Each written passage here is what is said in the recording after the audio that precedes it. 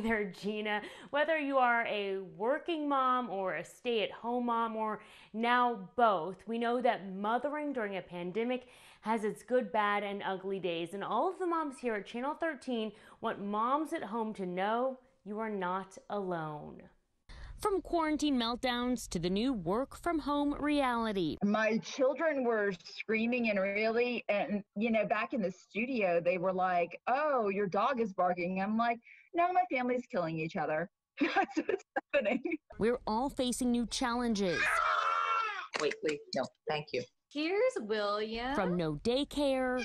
I'm going to step aside just for a second since he's right here so we don't have these piercing screams. To homeschooling for all. We have them in, each corner of the house, and we feel like we just run laps all morning long. Us moms at Channel 13 are not immune to the anxiety brought on by this pandemic. There's definitely a ton of added stress. You can ask my husband. There's a lot of added stress on that. We have kids too, a lot of them. Say hi, William. This is Lyndon. He's 3. That's Winston. He's 6. 15-month-old Ella. I have triplets. They're 17 years old. 12-year-old, a 10-year-old, and a 6-year-old. Emery, I'm 5. I'm Ryan, and I'm 8 years old. Alona's home studio has taken over her kids' playroom, and Catherine has a baby monitor mounted next to her camera. Sometimes it feels like there's a lot less help and a lot more work. The beginning was like, whoa, wait a minute. You mean I don't get a nap today? My husband rescued this pecan from our 3-month-old's mouth, shoved in there by the toddler when we were both on work calls.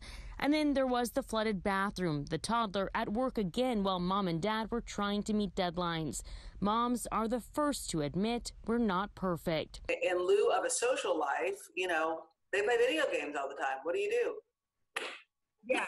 She'll just stroll in during a conference call, take her clothes off, and announce that she needs to go potty. I can't say that we haven't yelled while a child was on a Zoom call or a Google Meet. We just, fingers crossed, hope that it couldn't be picked up on the speaker. And it hasn't always been easy. I have today felt like on the verge of tears. By the end of that time period, we were social distancing from each other. All I want to do this Mother's Day is go to my closet alone with my favorite bag of chips and just have the chips by myself. But whether it's a shirtless teen or pantsless toddler, we are working to make it work. You don't have to be perfect. Nothing has to be perfect. It's just survival at this point, too. You just need to do it one day at a time. And, if you make it to the next day, then you're good. And this week, we did overhear the toddler promising not to put the baby on an anthill. So I guess progress. So from all of us at Channel 13. All the moms, all the aunts and the grandmas and the godmothers. I hope you get a nap. I hope that 2020 Mother's Day is a really special one for you and your family. We're going to get through this together, moms. Take some time for yourself, smile, maybe even have a little drink too. Happy Mother's Day, everyone.